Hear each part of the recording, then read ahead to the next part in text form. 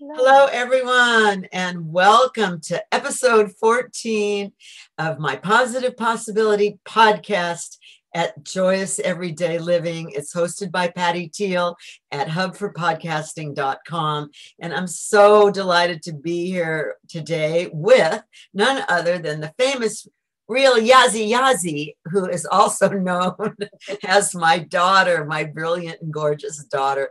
And I'm so proud of her, as her dad is, of everything she's doing. She's really spreading a remarkably positive world view to many people around her age group. And she's just sheds light wherever she goes in a really fun way. So I'm so thrilled to have her as our guest today. And Thanks. what she does, and there she is, Yazi, give us a hello. There she is. Hello. Thank you And for her having pup me. is right with her, her right Always. hand guy.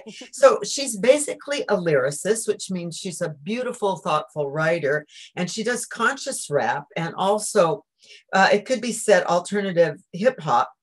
And her positive possibilities are a lot around self empowerment, which we all need today in order to keep our center amidst all the chaos and all the changes that go on. And her rap is mostly on her philosophy, approach, and theories of life that are so uplifting to many.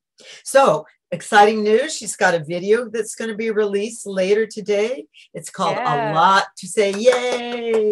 It's Yeah, I'm super so fun. excited. And it's going to be on YouTube. So check it out at The Real Yazi, Therealyazi, A Lot to Say. And later, I'll at the end, I'll tell you how to find her in all the various places. But right now, today, she's going to talk about the why behind all her music, why she does it, all the whys, which is such a fascinating question.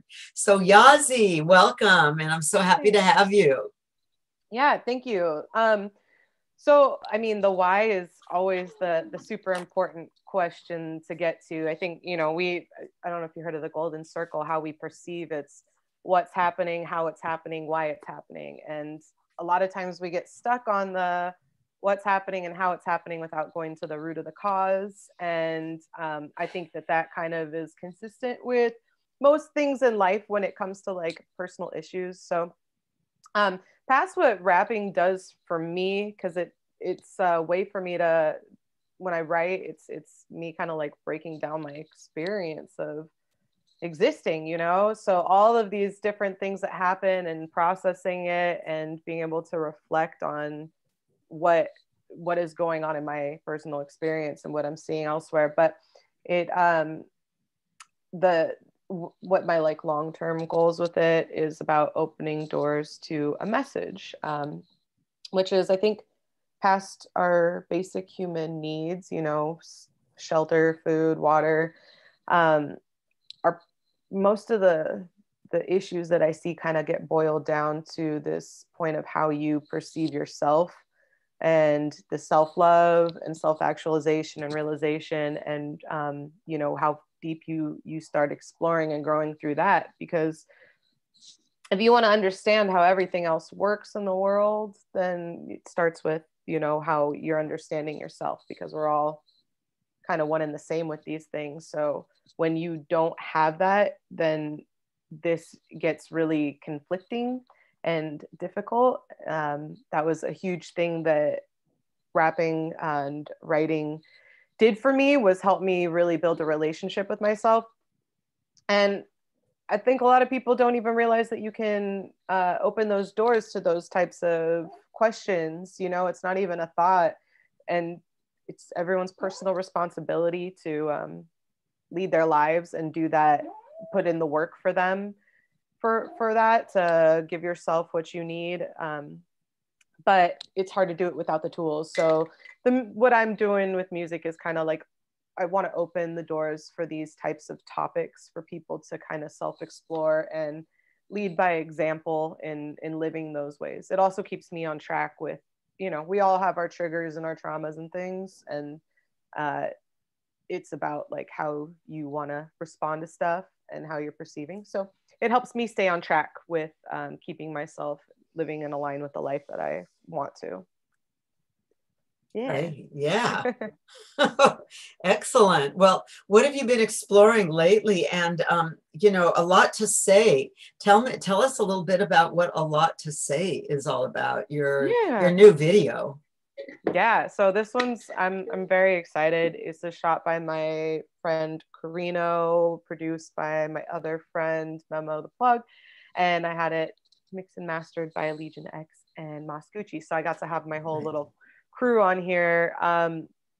Well, this song is about, normally I have a lot of things to say. Normally I try to communicate well and express myself well, but if I get to a point where I go silent on you, then it's taken me like a lot to get there, and that the silence holds weight a lot of times. And it's not just to give someone the silent treatment and be petty. It's also so I can process my response and not react like emotionally or mean, something like that. It's the emotions come up first, so it gives me a way to step back and look at it and process, and then feel like, okay, is this worth this type of approach, or should I do a different approach?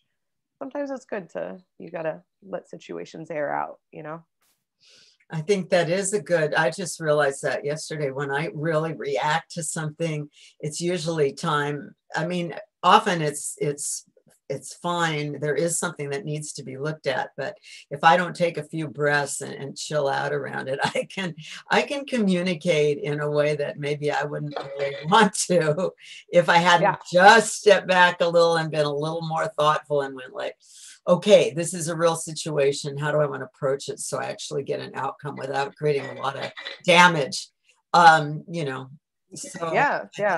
I think that's wise, really, to do that as well. So, you talk to a lot of people. I know a lot of times, and you offer them a lot of support. And are there common threads that go on between people? You're basically in a certain age group, one that I might not have as much access to. And I'm just wondering if there's current threads of challenges or what people are working on or seeking or anything like that. Oh, I don't know that it's really like restricted by age as much. And I mean, maybe it's harder when you're younger and you're not looking at the world and more of the understanding of like the spectrum, that there's like good and bad and hard and easy and those types of things. But I think most people just search for some sort of a purpose, something that gives them fulfillment in life, that gives them that drive or want to live, whatever it may be, whether it's like your career or your passion that you found, or just like enjoying simple things about living. But I think without that, it's a big struggle, because life is hard and there are hard things that we inevitably have to go through. And when you don't face those challenges and acknowledge it, then the hard things become more devastating instead of building a relationship with them. But those things like purpose give you driving forces to make it through. It makes you see like, something off in the distance that's still worth fighting for. So I think, I don't know if that answers it, but. Well, if that's what people are seeking, some sort of stable center or some sort of focus for their interior life that keeps them, keeps them from falling in the water and not being able to, to get in the air.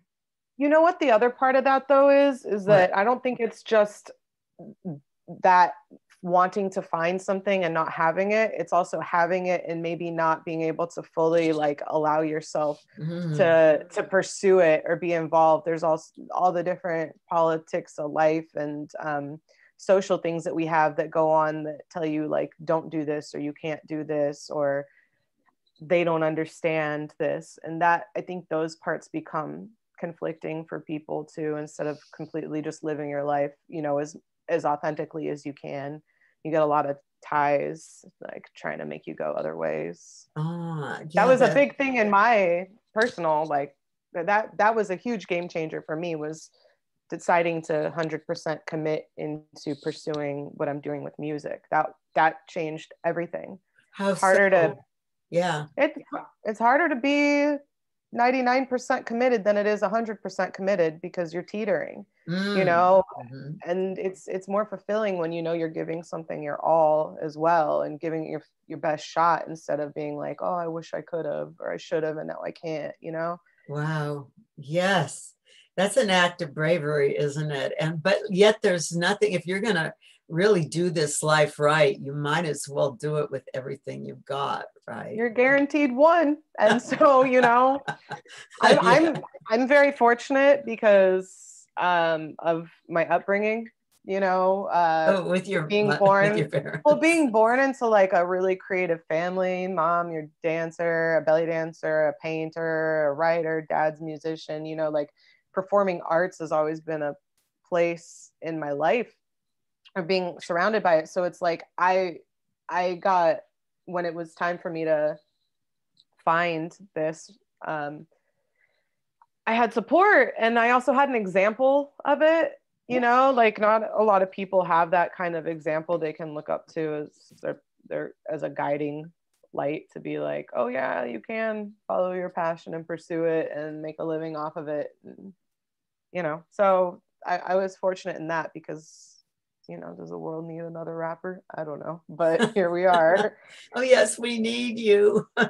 We do, we do. Everyone's perspective is so valid. So, Yeah. Yeah. and what support would you offer people who are either looking for their purpose, but they're maybe can't see it because, as you said, culturally we've put so many blocks up to really believing we can be who we are and do what we love. And is there anything you want to say to people who haven't found it or afraid to Yeah. find it or have found it and afraid to delve in, and anything you would like to say Yeah, I on think that? that you know, you got to be okay with where you're at on the path because that's the only place that we're at. And you know, being present and accepting that life has this flow of you're going to discover things when you discover them. You're going to learn your lessons when you learn them. You're going to find your passions when you find them. And you know, you're in an okay spot. But I think the thing that always centers me out of hard places is finding gratitude. That Mm. I think that's like a revolutionary act right up next to self-love. So finding things to be grateful for. And this is what a little bit of what I talked about in my last Monday mouth words was about success seekers versus failure avoiders. And it's like, what are you tuned into when it comes to searching for things? It's all your perspective, you know, the same opportunities and stuff. Things are around you all the time. There are opportunities around you all the time. But if you're choosing to only, you know, think that you can't have, or there's not for you, or someone else has your place, it's like super limiting. And, you know, do things that feed your soul. What makes you happy? What's fulfilling? I think a lot of those things go to like some sort of service. So you're a part of something that's bigger than you.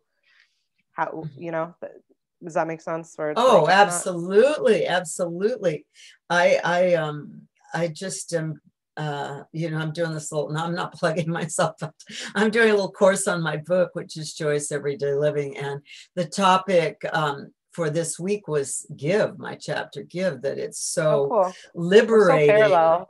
Yeah, we're so parallel. And I have to tell you another thing that's kind of parallel, but it was the liberating aspects of opening your heart by generously giving to others, whether it's just a smile in the supermarket or something, that it expands you, it brings you out of your shell into that connection that we really all ultimately have. But interestingly enough, my girlfriends that I'm in a group with, a kind of philosophical group, were encouraging me to meditate more. So I did just start listening to the sound of water. And I just realized when I was seeing all my thoughts, like, oh my God, I'm irritating all the time. Almost everything I think is like, are you kidding me? Really? You're letting your mind go like that? And so I started this practice of every time my mind was going, creating some kind of reality that was like, sheer madness or whatever, I just went, stop in the present, just be in the present moment and be grateful. And then all of a sudden, all that constriction and all that construct just like fell away. And there I was in the vastness of the moment, being grateful for what is. And that I just said, oh my God, what a practice that is.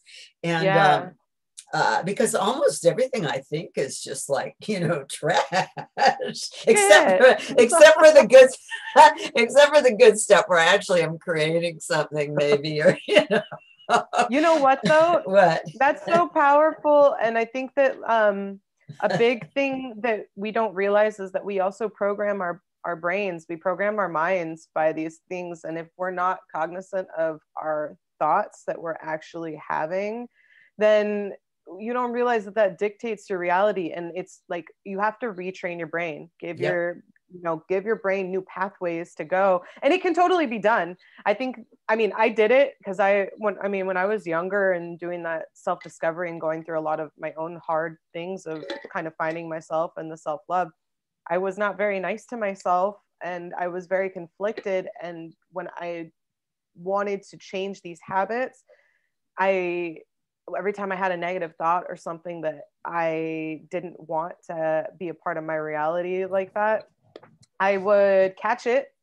And then first, it made me really aware of where my mindset was, which was in a very negative place. And then two, I caught it and I would change it immediately into something positive, retract back from what it was. And it feels uncomfortable at first because you've wired your brain to go this way for so long with, your not just what you program, but also like what's programmed around you and what you're told and taught. Mm-hmm. But you can totally retrain your brain. You can totally make, your perspective is everything. It's wild how much perspective is everything. And it's cool because you have a lot more power over influence of your mind, which means, you can become all those things that you see in successful people by practicing and doing it. And like anything, for most things, the more you do it, the easier it gets. You just gotta do it. You gotta, that's the hardest part, is starting. It's like, you just have to do it. There's no, I get to start this later next week, it'll be a good timing, or I should have started then. Like, you are here, you do it now. Like, you just got to be about it and be patient with yourself when you mess up, because that's you don't get just the clean slate most of the time. It takes diligence. You're absolutely right.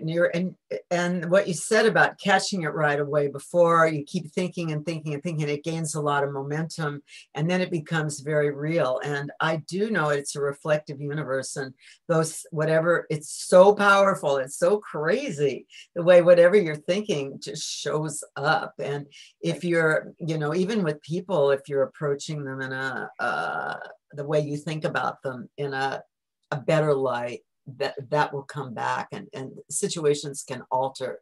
So it is extremely powerful, your regular thought processes. And I think that one guiding light for me in all that is just like, hey, I want to feel good, and it's okay to feel good. It's like how you're supposed to feel.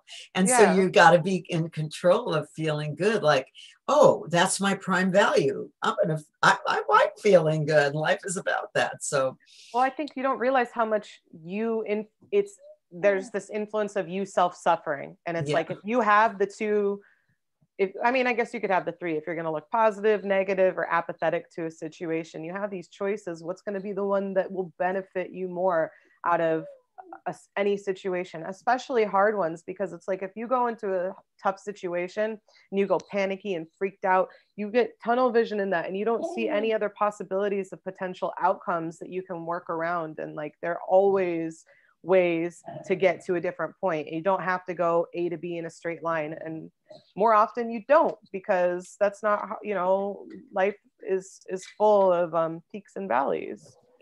and flowy things and Indeed floating to. around Yeah. rocks and creative process and oh, that doesn't work, so let's try that. And All trial and error. That's evolution though, you know. It's, oh, this didn't work, now we got to do something this, and you just keep doing it as you progress. But it makes it very difficult and suffocating to be like, oh, I missed this, this was it, and now my day is ruined, my life is you know. It's like, it's really not like that.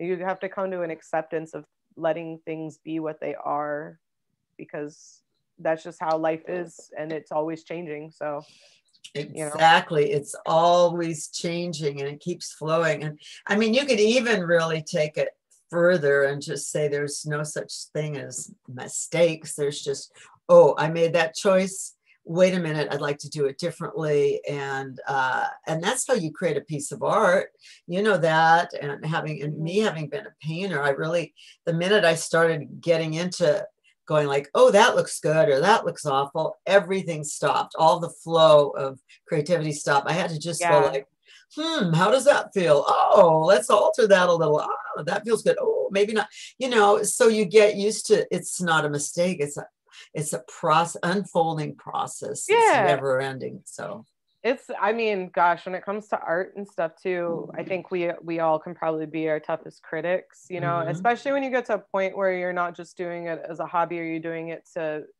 expose yourself. It's like you put yourself out there for critique and other people's opinions. And that's another reason why it's so important to know why you're doing it and what it does for you. And I mean, I think advice dad gave me when I first started this adventure was about just like, no matter where it takes you, just enjoy what it is that you're doing. And that's probably one of the big foundations of like, you know, putting myself out there for ridicule, to be like, okay, look, like not everyone is going to like you, and not everyone isn't. There are always going to be people that like you and people that don't. And that's just is how it is in life. And I mean, across the board with everything, and that's fine. I just can't hold weight to people's opinions that don't, you know, that are going to be detrimental to me, or to hinder what this does for me past, you know, what I'm trying to do in a bigger level. Because it still does everything that it does for me in the beginning, which is, you know, it feeds my creative soul, and it helps me process my mind and be more balanced about life. Because like I said, life is hard. It's just, you know, how are you going to deal with it? But it's a weird thing to expose it. And it's yeah. also trial and error. You know, there's tons of stuff I personally have made that I haven't put out, and I never will. But it all is like sharpening your pencil or your sword to get to the thing that you're like, oh, I'm really happy that that was a part of the process to get to this thing that I really like. So yeah, that, so before we wind up, that's also fascinating. And I'm wondering if, besides loving your own journey, which is really the basis of everything, and that's what it's all about, is there something that you would like, I mean, in the world, I mean, do you want to see people more self-expressed and more fearless, or what would be the liberating aspect for others of what you do? Oh man, Is I that, think is that that a no, question? it's just, I mean, I want people to love themselves, you know. I Okay. want to see a world where people treat themselves good, because I don't think that when you care about yourself and you truly love yourself, that you do ill unto others. Mm. You know, I would love to see a more peaceful, nurturing planet that goes to the why and tries to have understanding, you know.